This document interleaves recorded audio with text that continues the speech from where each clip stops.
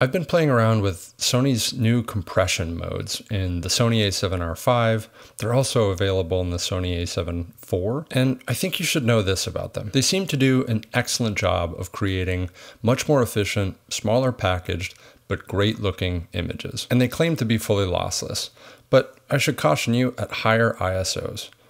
It seems like in my testing, when you start to use the compression mode at higher ISOs, you start to lose some of the color detail. Now, I think this is because the processor's doing an amazing job of reducing the overall noise, but it does seem to do so at the cost of a little bit of color. So if you're using the lossless compression modes, be careful at higher ISOs.